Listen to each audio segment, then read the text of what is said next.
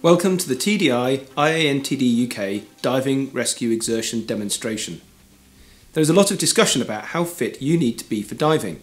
Most routine diving is easy and relaxing, but in a rescue situation the effort required is much higher. TDI and IANTD instructors in the UK decided to find out how much effort is actually required for casualty recovery. We set up a rescue scenario, put a Sunto heart rate monitor on the rescuer and filmed the whole thing. The rescuer's heart rate is shown in the bottom left-hand corner of the screen. The objective is to examine effort, not technique. The rescue starts at a depth of 27 metres and the water is cold with limited visibility. The casualty is non-responsive but breathing. Both divers are equipped as typical weekend tech divers. The casualty is wearing a twin set and stage, while the rescuer is wearing a rebreather and a stage. Before the start of the rescue, before the rescuer has even found the casualty, his heart rate is 140 beats per minute. This is psychological stress combined with the normal effect of diving in cold water. The rescuer finds the casualty and gets hold of him. Notice that his heart rate is already 167 beats per minute as he begins the lift.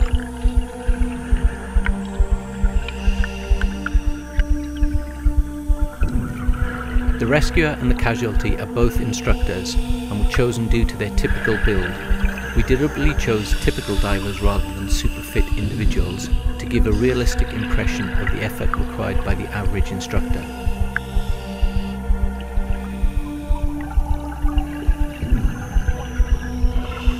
The lift is very controlled. You can see that he is finning very little and using buoyancy control to lift the casualty. Poor buoyancy control requires more finning and is harder work.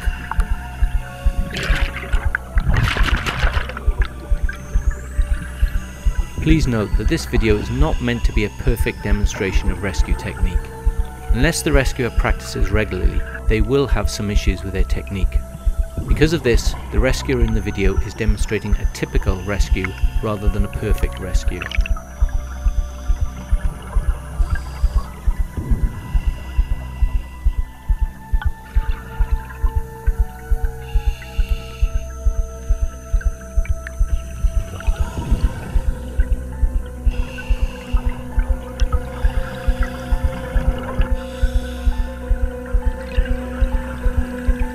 The latest guidelines for diver rescue from the Undersea and Hyperbaric Medical Society state that the rescuer should give stationary rescue breaths and then tow without breaths to the nearest surface support.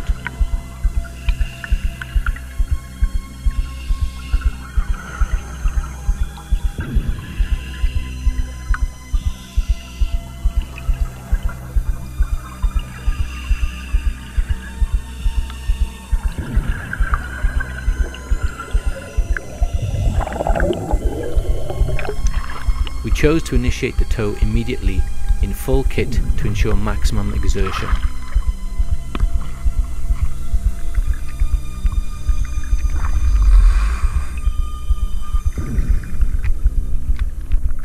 The rescuer attracts attention and starts the tow to shore.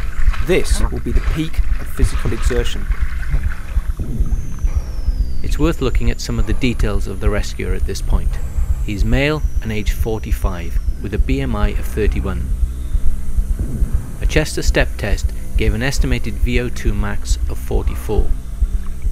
With a BMI of 31 and a VO2 max of 44, the HSC diving medical guidelines put him in the borderline area for both BMI and VO2 max, making him an ideal candidate for this test. He has a current HSC diving medical but is excluded from saturation diving.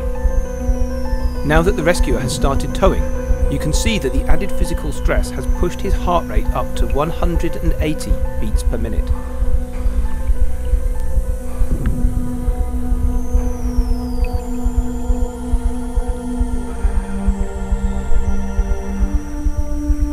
The rescuer could have elected to ditch his and the casualty's kit.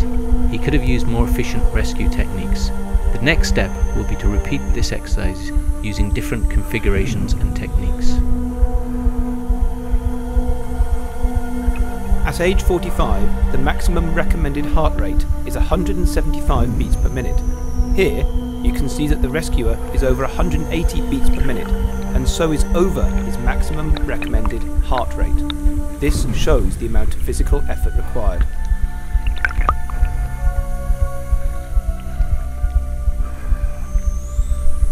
Although not the main point of this film, this shows the importance of regularly practicing rescue skills. Good technique saves significant mental and physical effort. As the rescuer reaches the shore, his heart rate has been above 170 beats per minute for 3 minutes, and has been at 180 beats per minute for over a minute and a half.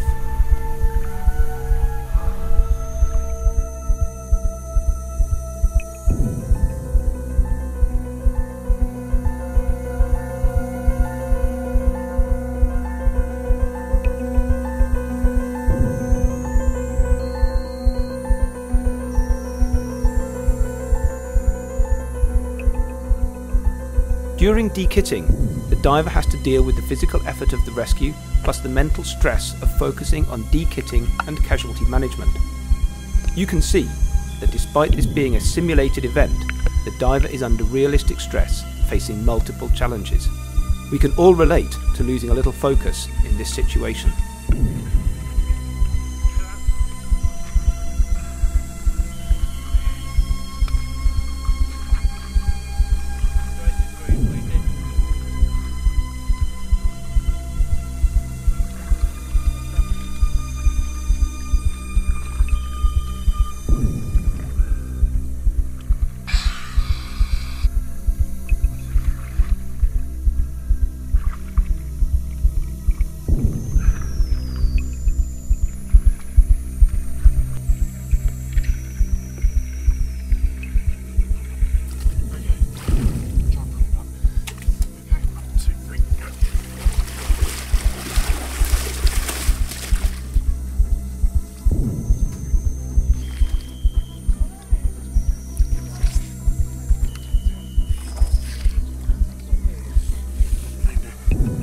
It is during CPR that the maximum heart rate of 186 beats per minute is achieved.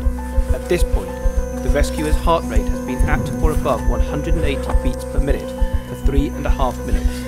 186 beats per minute is 106% of his maximum recommended heart rate. This corresponds to a VO2 max of just over 45, which is exactly the level set out as a target in the HSE diving medical guidelines. VO2 max is normally rated against the person's age and gender, but the HSE guidelines do not make allowance for age or gender. The reason for this is that it doesn't matter who the rescuer is, the effort required is defined by the casualty. The rescue was stopped at this level of exertion. We hope this film has shown you the level of effort and fitness required to carry out a rescue.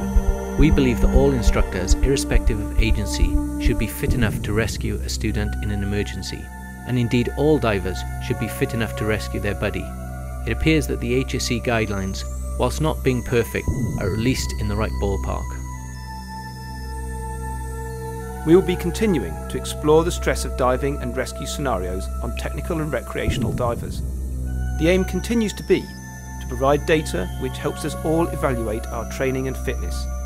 IANTD UK and TDI invite other agencies to contribute to this process.